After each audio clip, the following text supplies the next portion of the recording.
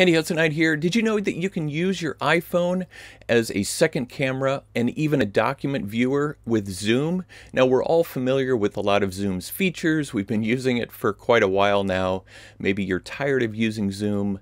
Well, if you have a meeting or some sort of presentation and you want to be able to show what you're writing on paper or show a document or even show certain aspects on your phone, whether it's a particular app, maybe you want to show yourself in another location away from your computer so that you can walk around and give somebody a tour of your house or your office or somewhere outside.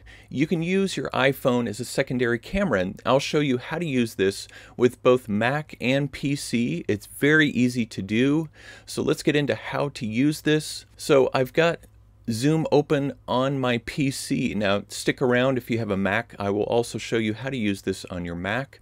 I have a Zoom meeting launched and live on my PC.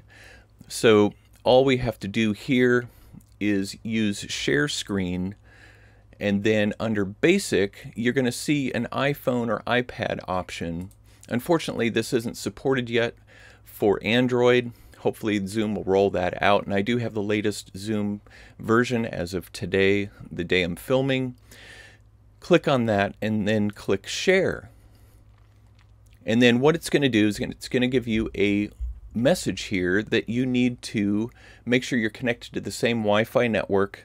And then on your iPhone, as you can see, what I'm doing here is I'm swiping up. I'm on an iPhone 8 Plus, and this may vary depending on your version of iPhone, but you want to get to the screen mirroring option. I'm going to tap that. That Zoom-admin is the Zoom sharing feature on my desktop computer. I'm going to tap it. Okay, you'll see my screen now is up in Zoom. I ran into a little bit of a glitch because it doesn't work when you're recording your iPhone screen, but that doesn't matter now that we can see my iPhone here in Zoom as a screen share. Now, this particular app that I'm going to use, because if we wanted to show someone a application on our phone, this would be very easy to use. If we wanted to be able to use our camera, that's all and well, using our camera for a document viewer, but who wants to look at all, these menu items down here? Now we could go and video it. We're going to be able to see more of the screen with the video feature, but again, you have all these overlay buttons that are getting in the way, so it would be a little bit cumbersome to try to show somebody how a document. So a developer named Charlie Chapman, what he did is he developed an app for his wife, who is a kindergarten teacher and was having trouble sharing documents, her writing to her class. So he developed a simple app, and it's only available in the App Store. Unfortunately, it's not yet available for Android, and it's called Overviewer. And I'm going to go ahead and open it on my phone. And now you can see the entire view here is without any sort of menu, overlaying menu items, menu buttons. And on the phone, there are a couple different options. One is to rotate, so I can get it into landscape mode. And sorry for the shaky. Okay, so what we can do is you can see me writing down here like that, and there is a bit of delay depending on your connection. I am going through my wireless network, so there is a bit of delay. Now I can tap a rotate feature that will rotate the display. There, rotated it to a portrait mode. You can rotate it back to horizontal, and that enables you to have whatever orientation you want for showing your document. There's also a light that will help illuminate if you're in a low light situation. The light here should come on. There you go. If you're in a low light situation, this is very helpful. So that is how you use it on a PC. I'll close out the app So once again, we'll see my iPhone menu. And again, there is a bit of a delay here because I'm going over my wireless network. You are not able to use it through a corded connection on your PC. So let's go in and see how this works with a Mac. Okay, I'm in an active Zoom call on my Mac now. So we have that open. The process is the same, though on a Mac you're going to be met with a couple of different options. When you share your screen, you'll see here there's iPhone, iPad via AirPlay, which you do not have AirPlay between an iPhone and a PC. And then connecting in your iPhone or iPad, I recommend connecting it with the cable. You're going to eliminate that lag or that delay when you're trying to go over your wireless network, depending on the speed of your network. So why don't we just connect it via the cable, and make sure that when you have your iPhone plugged into your Mac, you click that trust button. Let's see if this will work.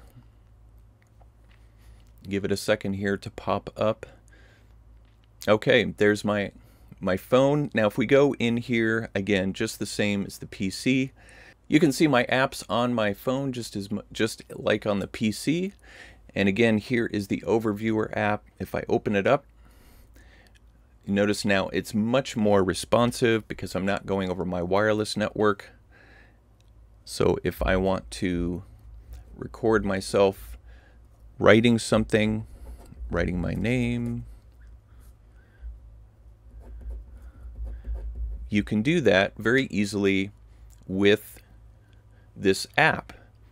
Now again, what I will do is I'll change the orientation, and you would want to have this, of course, stationary in a tripod or in, held in place by books or something so that it's not shaking around like it is for me.